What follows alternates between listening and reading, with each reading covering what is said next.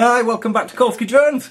Today we've got the Eachine VRD3 goggles. These have just come out. I haven't seen another video of these on YouTube, so I wanted to get it up there quickly so you could have a look at them. They are a box goggle with the difference, and this is what you get. This is the box. In the box you get the goggles and all the bits you've seen on there. I'll put them together, I'll show you that in a minute. And some spare foams. Now these are the thinner foams. You get thicker foam and thin foam around your eyes. USB cable and a cleaning cloth. So this is what you get. So these are dual antenna, not to be confused with diversity. These actually use two antennas, so you get these what come with it. So you get the patch antenna with it and the polarized antenna.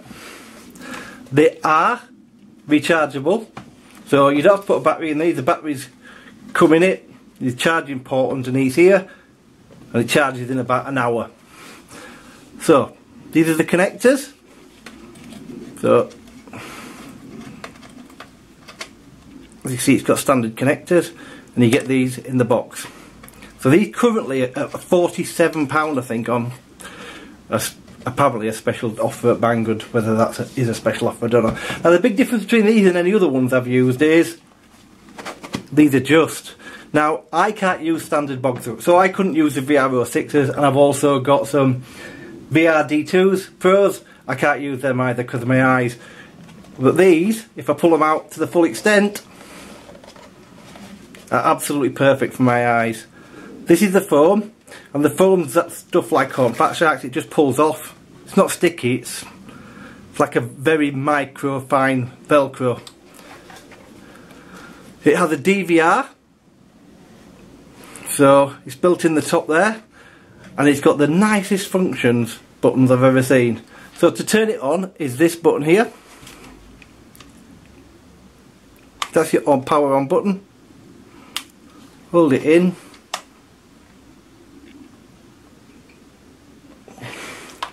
Have I got them the wrong way around?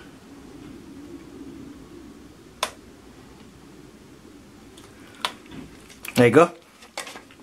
So you can see it's powered on. If you can see that very well in there.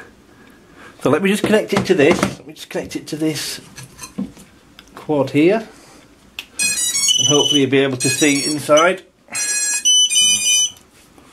So we're going to hit the auto scan button, which is this button here. I'm going to hold that in, and it will scan through to find the best signal. As you see, it's gone on there. It'll come on and off until it finds the one that it's most happy with.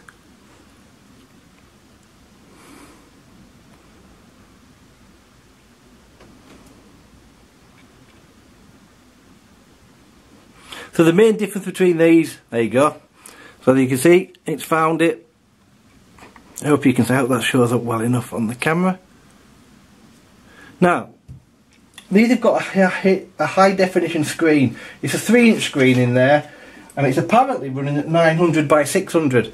Now, I'm not sure about that actually, to be fair, but it is very clear. I hope you can see.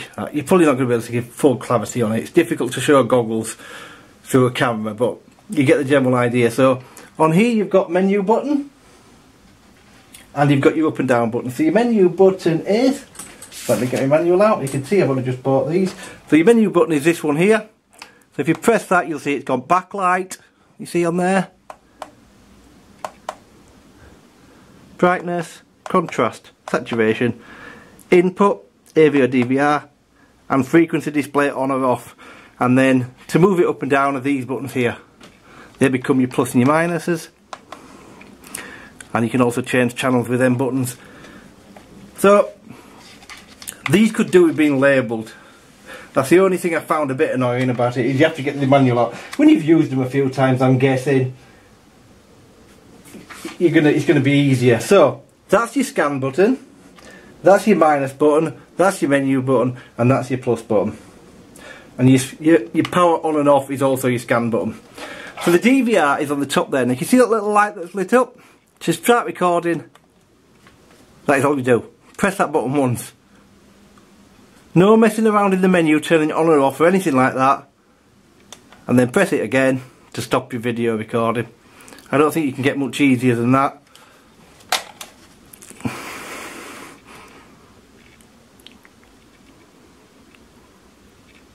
And there you go.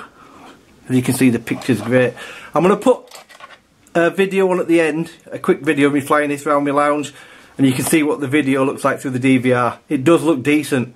For the money, I think these are great. These are so much better than even the VRD2s. This is, and the DVR on them's alright, but I think this is better. They're a really nice set. They're very small, as you can see. They're only small goggles. They're the size of it. They're just a bit bigger than the VR006s. They're not big at all. They're very, very light on your head. They're comfortable. The strap's nice, and the build quality is quite good. You know, they don't feel too flimsy or anything. There's a bit of decent made about them. As I say, they'll suit most people's eyes. So as you can see, you can go right in. That's all the way out. It would have been nice if they had a little wheel to adjust on here, but they've obviously tried to keep the cost down, and it's worked. So when I bought these in a bit of a punt. I didn't know how good they'd be. I've not seen any reviews of them, and you think to yourself, because the 900 by 600 screen's an odd size for a 3-inch screen to have that pixels, but we'll see. I'm not sure what it is. I don't know if it is that for definite, but it does look super clear when you're flying with them. It's fantastic. Can't fault it at all. So for the money, I highly recommend these. Now the price before the pre-order came out was £67. So they're actually 20 odd pounds less than what they were now. If they go at £67, I don't know if I would recommend them, but at 47 definitely. So if you're after some and you do fancy getting them, I'd buy them now before that price goes up. Because at 47 quid, it's a bit of a no-brainer.